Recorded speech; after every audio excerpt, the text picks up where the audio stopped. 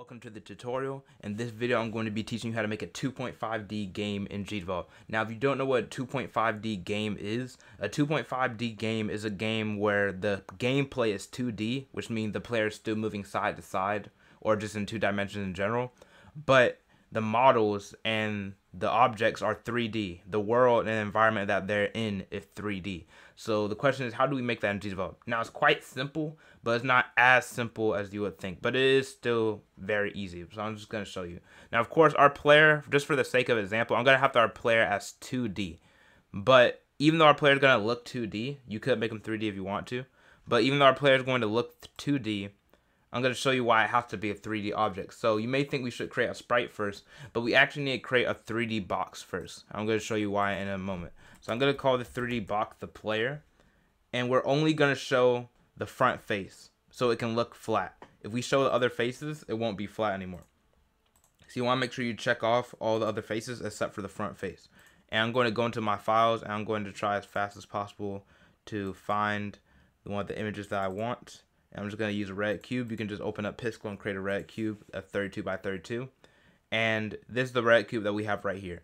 Now, if I go into behaviors, I also want to add a behavior. And this behavior will be a platform character.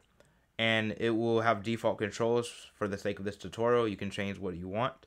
But I'm going to hit apply. And I'm going to preview this. Now, right off the bat, you see that the player has a shadow. So you know if that's 3D. And I'm going to set its custom size to be equal to 32 by 32 in all dimensions. Even though it looks fine right now as a 2D object, you should also change the depth to be 32 as well, because that way it will be able to handle 3D collision better if you want to make 3D collisions. More than likely you won't. So here we have the player right here. Now you may think, why didn't we just create a sprite? And I'm going to show you why. I'm going to add a new object and click sprite. And I'm going to call this just test, because we're going to delete it anyway. I'm going to import an image, and it's going to be the same red cube, and it's going to be the same size by default. And the reason why we're using the 3D box instead of the regular 2D cube is because the 3D box, I can change the Z position, and the Z position of course is forward and backwards. So if I add 100 to this or 1000, you can see that it gets closer to the screen. But on the other hand, if I use this test object and I change the Z order, because we don't have a Z value because it's 2D, it doesn't change anything. All it does is change the layer that is on. It just makes it appear higher than other objects.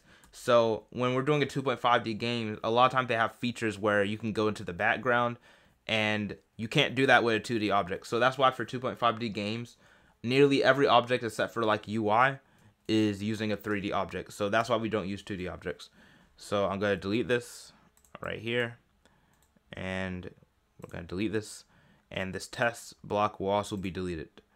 So now let's actually get into creating the 2.5D game. So since we're going to be creating a 2.5D game, that means we need to have 3D blocks. So I'm going to add a new object, and it's going to be a 3D box, not a sprite of course. And I'm just going to call this brick. And you might be like, are we going to design a brick? We're not going to design a brick. We're going to just simply use something from the Gdevelop asset store. So you can click on one of the faces and put choose from asset store. Gdevelop asset store has a bunch of free sprites that you can do for prototyping. So I'm going to type in brick and hit enter.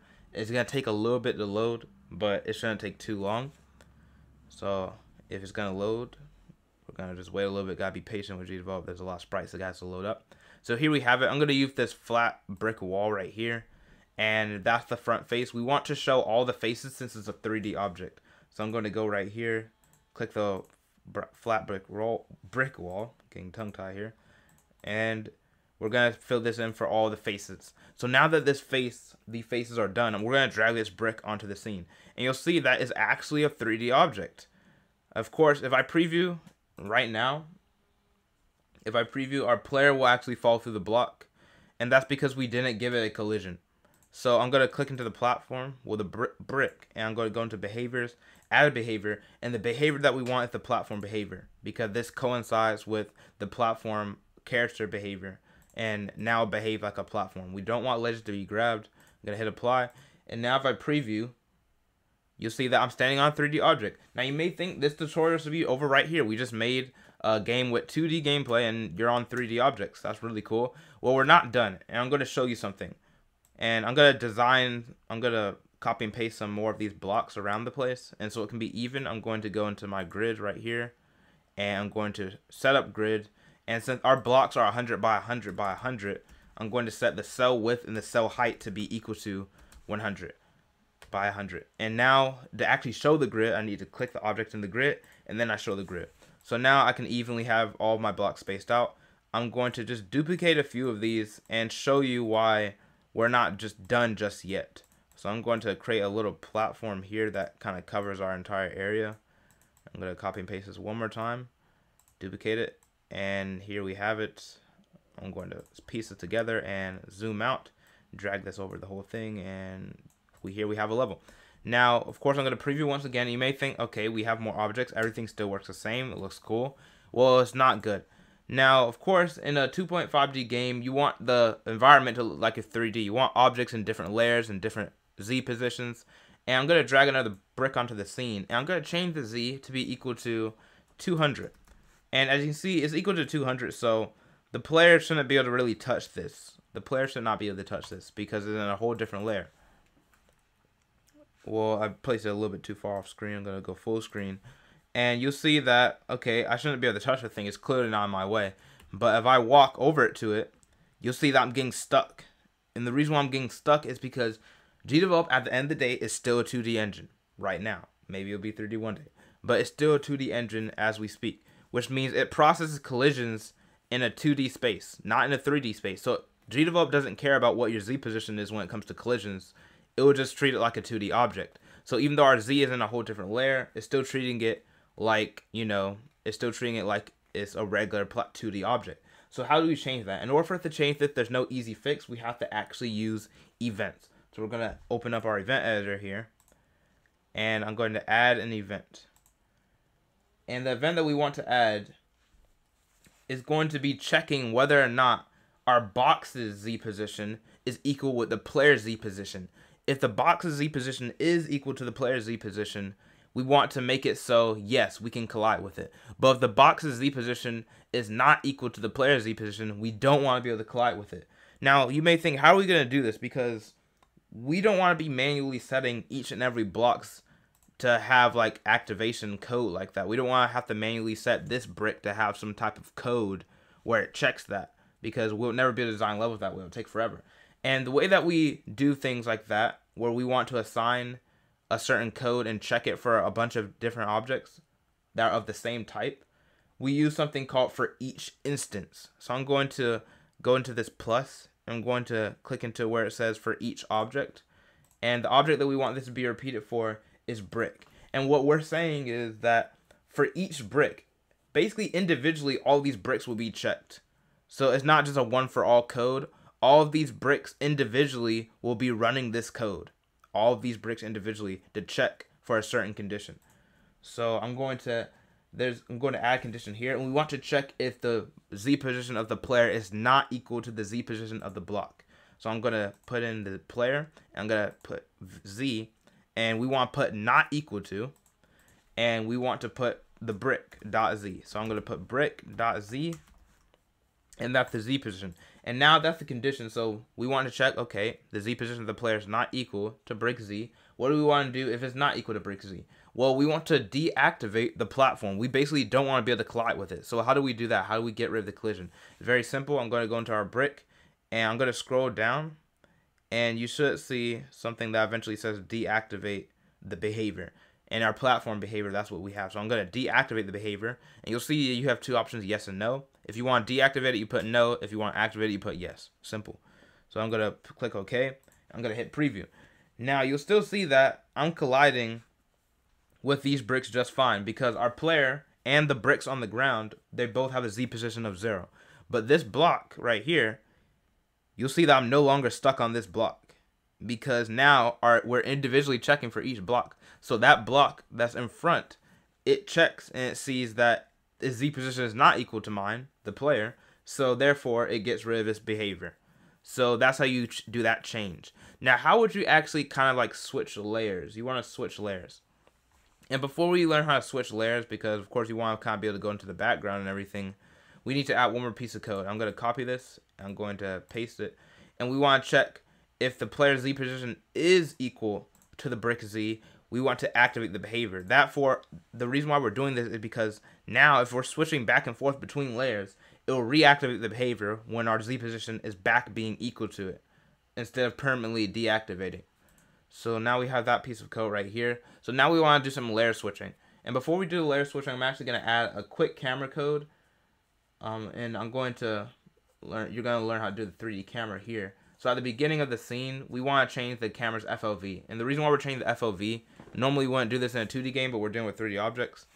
We're going to change the FOV so we're not too close up to the screen, so we can have more of an effect when we're switching layers.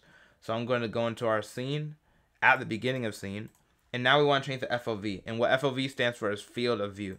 So I'm going to go into other actions, go into 3D, and you'll see camera field of view, or FOV.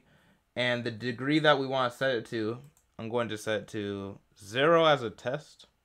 Well, not 0, put set to 40. And you can test out different values, because if it's 0, you're not going to really see much. But the camera number is going to be 0, it's 0 by default. And I'm going to preview. So now by preview, you see that it's kind of spaced out. You don't notice too much. Let me add something to it and see if you notice a little bit more. I'm going to put as 60. And you'll see that I'm much more spaced out. I like this 60 right here. So I'm going to keep it at 60 for now. And I'm going to change this. I'm actually going to put this brick in the background. I'm going to create a layer of bricks and put them all in the background. And we're going to teleport to that using portals, just to test out the depth effects.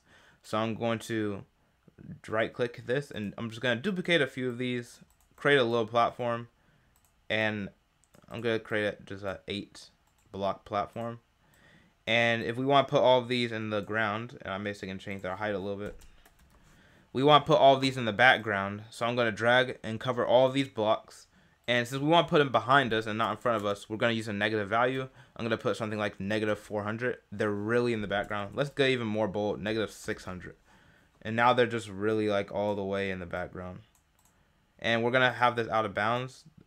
Well, not out of bounds. We're going to have it right here. We don't actually need to create any more camera codes, since we can see all of it within our view. So you see that this is in the background. Of course, we can't collide with it because of our smart code. So this platform is in the background, and we want to be able to get to that platform. So we're going to create a portal. I'm going to add an object. I'm going to have it as well, it can't be a sprite, because remember, if we want to change the depth, the Z position of all objects, they have to be 3D. So you got to get out of the habit of making 2D sprites. We have to make them all 3D. I'm going to add a 3D box, and I'm going to call this portal. And you can create a green or whatever color you want to. Cube, I would just have these test sprites so I can easily create stuff like this. I'm going to show all the faces. I'm going to quickly fill this in with all of the green objects and the green blocks. And here we have it right now. And now the portal, I'm going to drag this onto the scene. A little bit too big for my liking. I'm going to set it to 48 by 48 by 48. Doesn't really matter what it is though. And here we have it. I'm going to set this first portal as being on the same Z position. I'm going to deactivate the grid by unactivating show grid. And I'm going to drag this right here. And I'm also, we want to make another portal. So I'm going to duplicate this object, and now we have 2 portals. So this is working as we expect it. Working exactly as we expect it.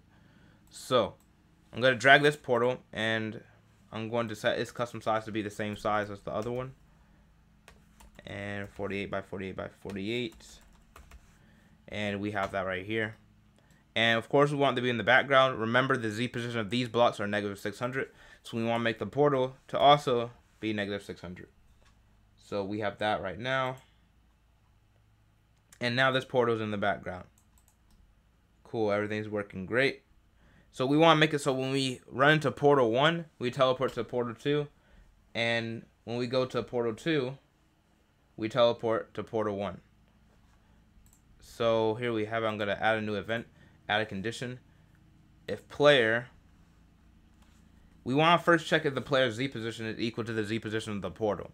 So if player Z is equal to portal dot Z, and we're going to put the parentheses. If the Z position of the player is equal to portal portal.z, we want to teleport the player to a certain position and change its z. So of course, if we teleport it right on the portal, it'll teleport us right back. So we have to teleport to a position that's not actually on the portal. So I'm going to teleport to a position of kind of farther off, just to make sure we don't collide. 720, 21. 720, 21 should be good. I'm going to just keep saying it to remember it. We want to teleport the player, so we're going to go into position. And we want to change the position to be equal to 720 for the X and 21. And we also want to set the Z because we want the player to be in the background now. So I'm going to go into add an action, player, Z, and then set that equal to -600, which is the same as the background objects. So I'm going to preview this. And I start off in the background. Let me see if it's equal to portal.z, and we forgot to put and if it's in collision. And if it's in collision with the portal. So I'm going to put collision with portal, and I'm going to click preview now, and you'll see, okay, we start off on the first layer. If I touch this portal, nothing happened. Nothing happened in the least. So we want to see why I thought we didn't even teleport at all. Why I thought we didn't teleport. So our Z, is it equal to this portal Z? That's the question. Is it equal to this portal Z? Yes, it is equal to the portal Z. And we put if portal is in collision with portal. I must be tired of something. Player is in collision with portal, not portal in collision with portal. So now if we check this one more time, this should work. And yeah, I teleported all the way over there. But now we want to do the same thing for when we touch this portal. And you may be wondering a little bit, why can't we just kind of make a flexible code like we did with the bricks, like where each portal kind of detects it on its own. The reason why we can't do that is because each of these portals teleport us to different locations. So we can't make a general code that applies to all portals because they teleport us to different spots. So for portal 2, we want to do the same thing. I'm going to copy and paste. If player is in collision with portal 2.z, well, if player Z position is equal to the portal 2Z position, and player is in collision with portal 2, we want to change the player's position to be outside of this portal. So I'm going to put 1050 and 420. 1050 and 420 for the X and Y. And for the Z, we want to set it back equal to 0. I'm going to preview this.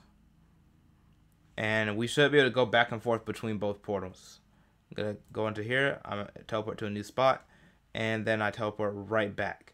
And that's how you make a 2.5D in Gdevelop. Remember to get creative. And also a word of wisdom.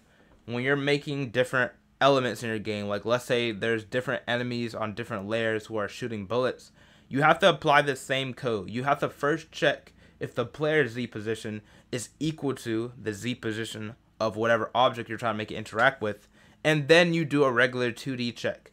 You can see that all of these events and conditions for the collisions, they're exactly the same as 2D.